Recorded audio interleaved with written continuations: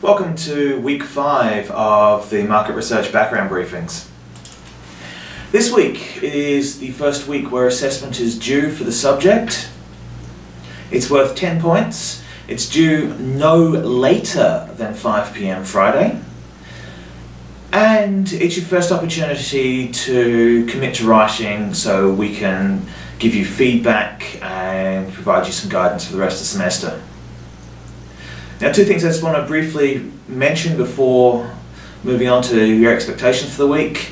With regards to Tutorial Kit A, it is only 10 marks. Whilst those 10 marks are important, I want you to consider in the context of how much weight that carries and the fact that we are not going to be asking an incredibly onerous amount of effort from you. It is a practice run, it's a training run. I know if I don't provide a reward, if I don't put some form of incentive behind it, then it's not really a fair exchange. So these 10 points are to reward you for participating in the exercise. The level of points you score, and this will be based on how well you have followed the instructions in the kit, and also how well you have brought insight and understanding, how well you've thought about the answers. You'll be doing this again for Tute Kit 2 in week 7, so we'll try and knock this out and turn it around as fast as we can on the marking. But the other piece of advice I have for you is, when you finish your tutorial this week, write up your kit and submit it. Tuesday crew, Wednesday crew, Thursday crew, you're not losing anything by going early, you're gaining something, you're gaining a bit more time. Questions are done, you've had your discussion, job's done, submit it. Get it out of the way. Don't hang out till 4:30 to be still finalising the draft on the Friday. Just get it done early, and off the agenda. This week's required tasks are the reading of Chapter 6. Now, this chapter has a lot of components in it where it's doing comparisons and contrasts, and doesn't come out with a really sort of clear set of judgments or decisions, partly because there aren't any in this area.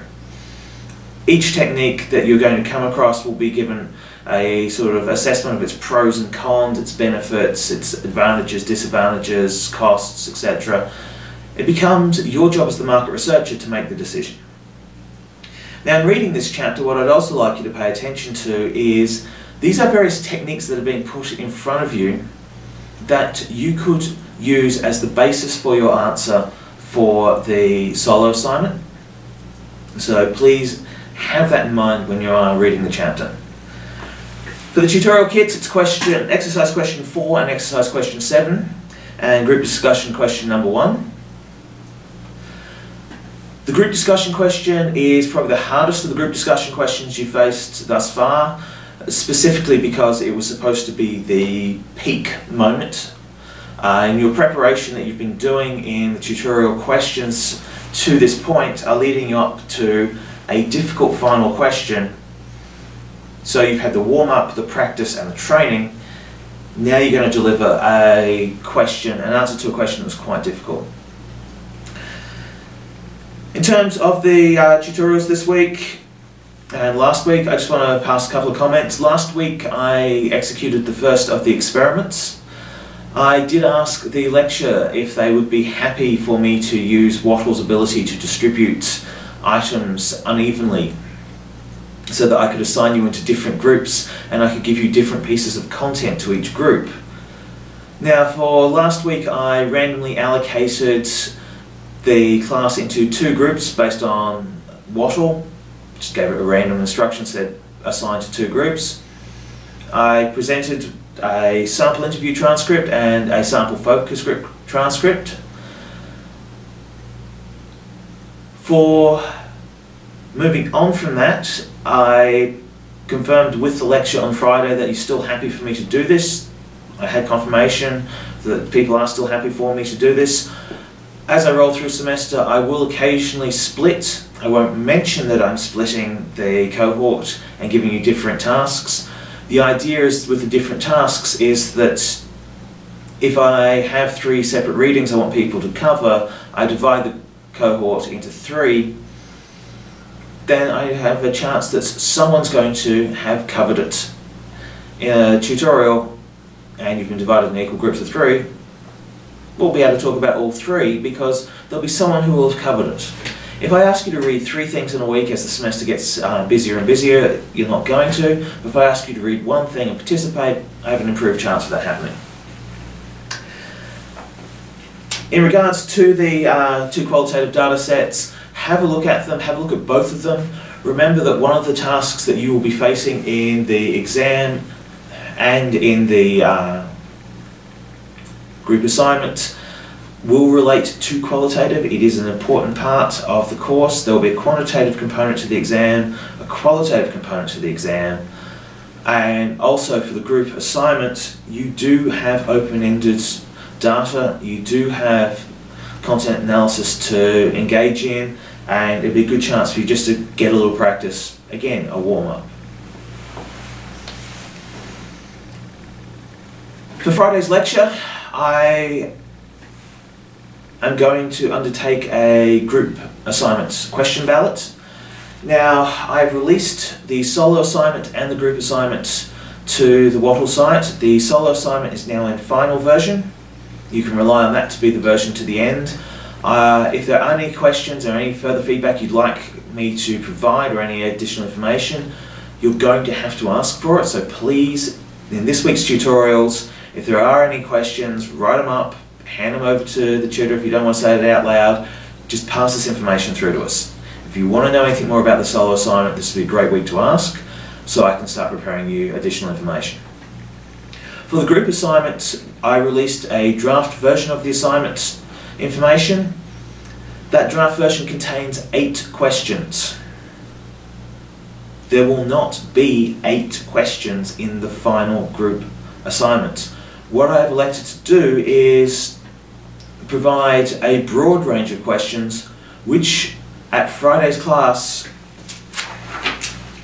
using the question ballot, you will vote on your preferred question set. Now, whoever is at Friday's class gets the say.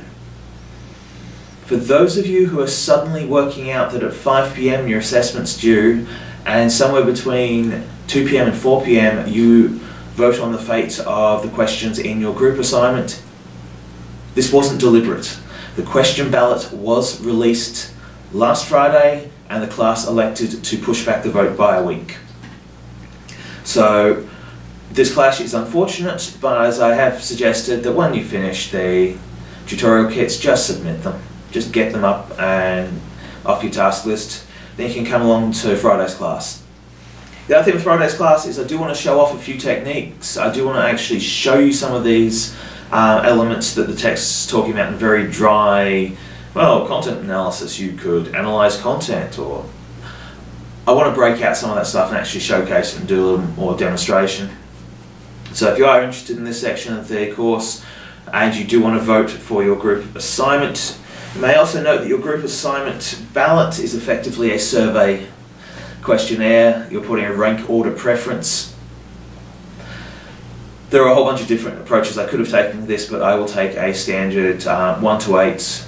You have to fill out all the squares, and you have to use the assignment ballot that I provide to you in the room.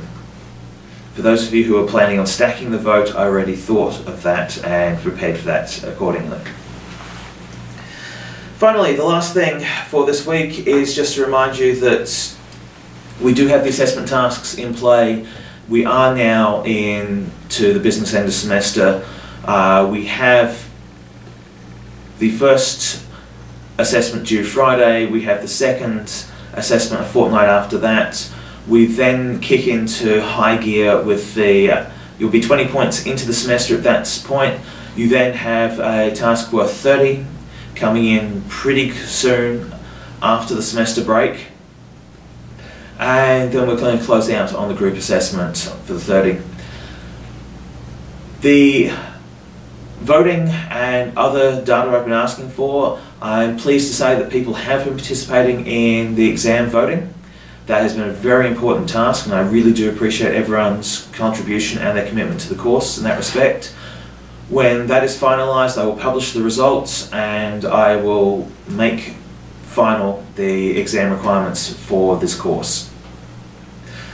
Also, this week and next week I will start showing you the results of the attitude to statistics and start giving you access to that data set so you can start doing some practice analysis with it.